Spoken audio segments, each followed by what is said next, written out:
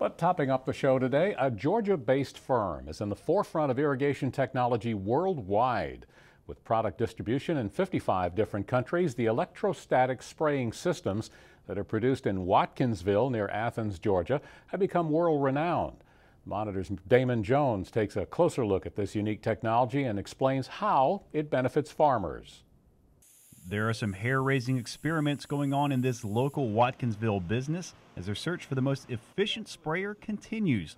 And whether big or small, these electrostatic spraying systems use some of the most advanced technology in order to maximize the coverage area.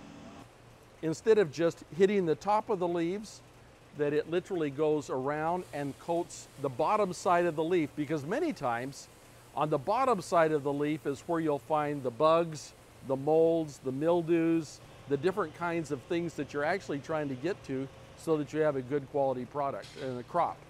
A better coverage area means better results with the same amount of work while also cutting down on the amount of chemicals needed.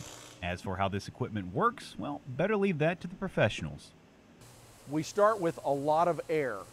We use either an air compressor or a blower or an air supercharger. The air comes through the system and it atomizes the drop from a normal big droplet into about 1,000 little droplets. Those little droplets then they come through the nozzle, and there's an electrode at the end of that nozzle that puts a charge on it, so the droplet leaves the nozzle as 1,000 droplets, not one droplet, and electrostatically charged so that when it leaves the nozzle, that droplet is looking to stick to something. Developed at the University of Georgia, this patented technology is unique to this business as they are the only company to partner with the school. So while many others have tried to duplicate this system, none have lived up to the original. We were the ones that pioneered it. We're the ones who started it. You know, there is a lot of imitators out there, but there's nothing that gets our charges, that gets, you know, like our quality.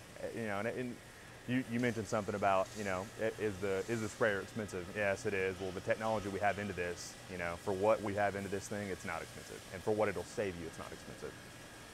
And that's very evident as you can find these sprayers in 55 different countries around the world, mainly for high-value crops such as table grapes, lettuce, and broccoli.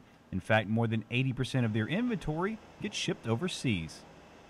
There's a very big demand. If you just could see, you know, around here in the shop, you know, we're building as fast as we can. You know, it's a very big demand for it. People who see the technology and use it and see how well it works, that's, you know, it's kind of word of mouth kind of thing too. You know, people start talking about it and then they realize how, you know, they see their production of crops, and that's what it really shows them, you know, how well these machines work.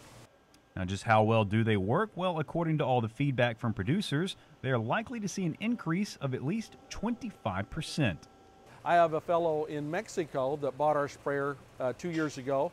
He did nothing different, sprayed the same way, the same people, the same amount of liquid, everything.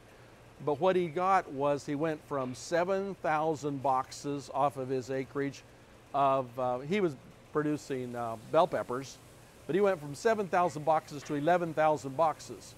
So obviously big things continue to come out of this small town business, which prides itself in putting out the best and most advanced product possible. I think it's pretty extraordinary, you know, that people can come together and actually, you know, build a product that's desired all over the world, enough to sell as many sprayers as we've sold just in the past year overseas. You know, I think that's definitely something special. For the Georgia Farm Monitor, I'm Damon Jones.